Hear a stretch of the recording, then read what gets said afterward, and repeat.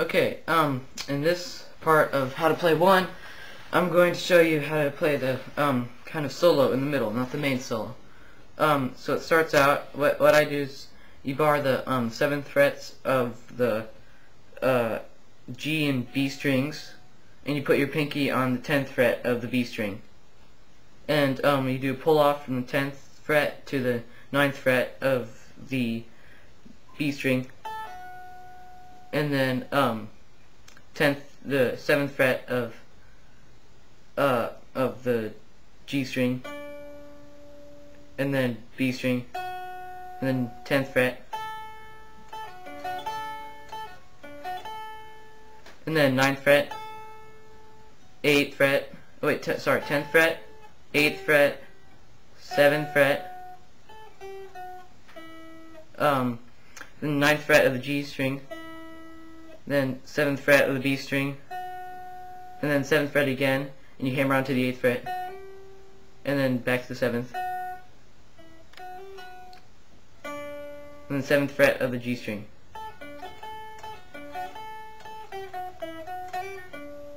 And then you're going to slide up on the B string from the 7th fret to the 15th, and then 13th, and then 14th of the G string, then 13th of the B string, and then 13th again, hammer on to the 12th of the B string, and hammer on to the 13th and pull off to the 12th.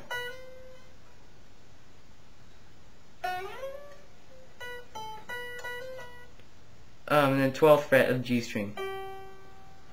And then you go up here, and you're going to pull off from the 17th fret of the high E string to the 14th fret, and then 15th fret of the B string, 14th of the E string, and then 17th, and then 17th, 15, 14, 17 of the G string, then 14 of the E string, then 14 hammer on, 15 pull off 14, and then 15 of the G string.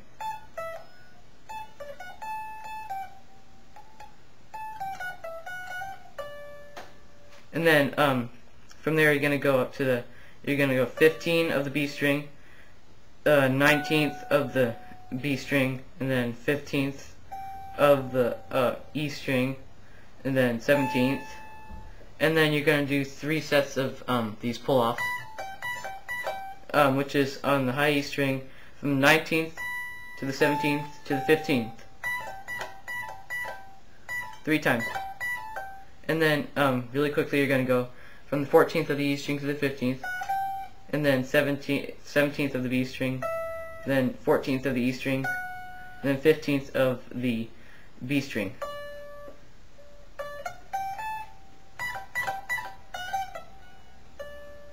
And then these chords you can slide up from anywhere down here on the B and G strings, and what it is your middle finger goes on like I slide up from the 3rd and 2nd frets.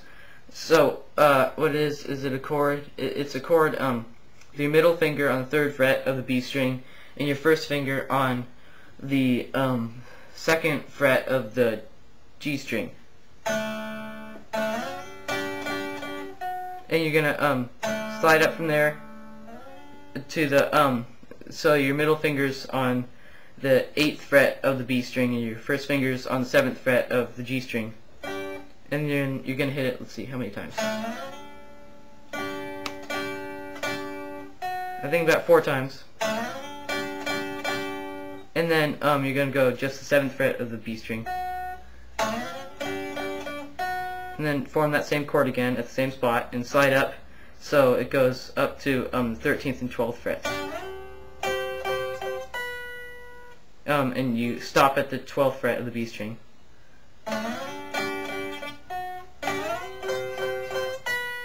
And then this part you're going to need to tap a little bit, so I'm not sure if you're going to be able to hear this, but you're going to tap from you're going to put what I do is put my ring finger on the 17th fret of the E string, first finger on the 13th fret of the E string, and then I use my middle finger to tap so I don't have to move my pick.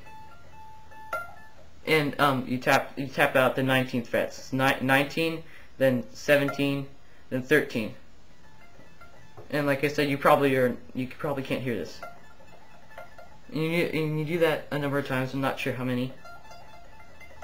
And then you end with a hammer on from the 12th to the 13th fret to pull off.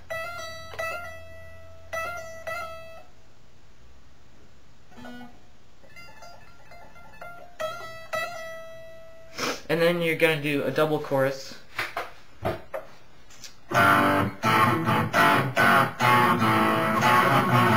But instead of going from the 3rd fret to the 4th fret at the end, you're going to do that same chord with your first finger on the 2nd fret of the A string and your ring finger on the 4th fret of the D string, and then move up a whole step. So it's going to go like this.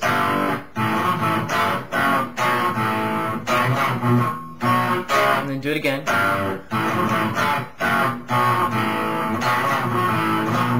And then I played the next part in my video, the metal bridge, and I probably didn't do it right, so I'm not going to show you guys that because I can't really do it.